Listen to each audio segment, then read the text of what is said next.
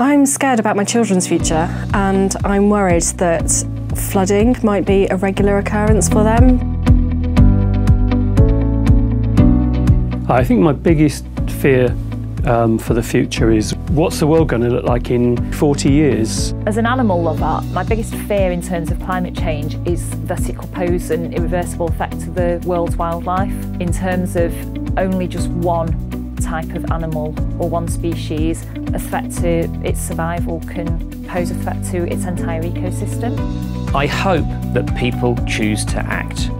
It's amazing to see how the world has responded to the COVID threat. Climate change is the next threat we need to deal with. I fear that my generation will have to live in collective regret because we didn't take this seriously enough and soon enough to take action. I have 2 young children, and I really hope for their futures that the planet is here for them to enjoy for the rest of their lives.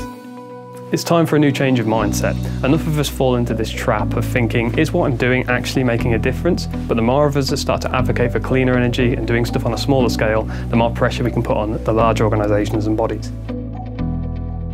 We're bringing the voice of everyone to COP26, and we want you to be part of it. Using AI technology, we will combine everyone's responses to write one speech. The final speech will be played during COP26. Head to our website to have your voice heard.